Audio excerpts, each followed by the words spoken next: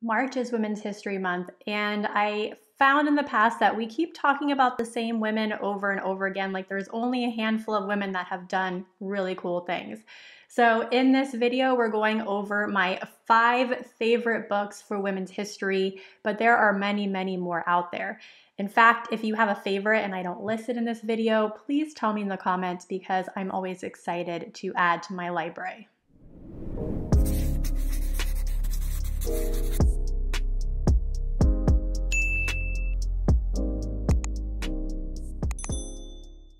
Okay, so my first choice is actually a new addition to my library. This is I Dissent, the story of Ruth Bader Ginsburg. This does not talk about politics unless you're talking in the sense of politics as far as if women should be included, and they should. But this is a really great story about how back in the 1950s, when she became a lawyer, it was really discouraged for women to go to college in general, and becoming a lawyer, not something that women did. So she worked her way all the way up to the Supreme Court, as we know. But this book really covers a lot of the obstacles she had to get over because of the fact that she was a woman and it was expected for her to get a husband and be in the home and not to be contributing in this way, which is to be a leader and to make decisions. And the 1950s was not that long ago, so I think it's an important lesson for our students to know that we've had such a long history of female leaders that have had this much to overcome to be heard. So the math and STEM, just in general for girls movement, seems to be a recent thing. But it really hasn't been recent that women have been involved in STEM. And so this book is a fantastic book for looking at the history of a very special mathematician that worked at NASA named Katherine Johnson. This is her story of the Apollo 13 mission that she worked on, and so it's a really great story. But her history, just in general, is really interesting. So I always find that when students learn about her, they want to learn more about her. So we go a little bit further than just reading this book on her because she is such an interesting history. So absolutely love this book, highly recommend it. Especially for your female students who are very interested in math and just STEM in general, because she is an inspiration. Okay, another fantastic story is Mae Jemison. She was the first African American woman in space. And in this book, you get to hear a little bit about her history, including her being told, maybe you should be a nurse. Wouldn't that be something that would be more fitting for someone like you? So I think this is another great story of someone who ignored what other people said and went for it and has a really fantastic story to tell. Absolutely love this one.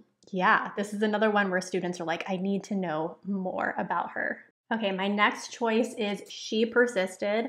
This is more of a traditional book because it talks about multiple women in history, and some of these are women that we do talk about a lot. So it's not really anything that's a drastically new story. But what I love about this book is it makes it really easy for students to look at the 13 American women and choose one they're really interested in to learn more about. So if you are doing any sort of biography project or any project-based learning that is for Women's History Month, this would be a really great book because it has a real good summary of these 13 women, and then your students can go learn and research more about them. Okay, you may recognize this book or you may recognize the name of it, but this is the Hidden Figures book. And this is my special copy, but have multiple paperbacks of this because Scholastic offered it as a $2 book a while back. And I bought way too many.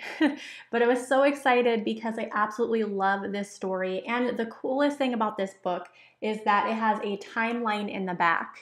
And this timeline actually talks about women in history relating to the topic. Normally we don't see timelines like this that include women or also include their contributions to these historical events. So absolutely love that timeline, absolutely love this story, highly recommend this book as another great women's history book about mathematics and women in STEM. So that concludes my 5 favorite books for Women's History Month. These picture books are such amazing stories. Your students will be asking for more information on every single person in them.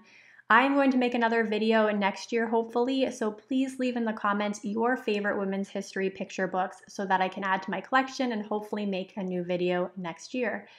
As always, make sure you subscribe and hit the little bell notifications button so that you can see my next video. I'm going to be doing a lot of videos coming up on test prep. I'm also going to be doing some videos on interventions and math centers and reading centers. So if you want to see that content and not let it get lost in your stream, please make sure you hit the subscribe and the notifications button. Thank you for joining me for this video. Again, let me know in your comments your favorite books, and I'll talk to you in our next video coming out next week.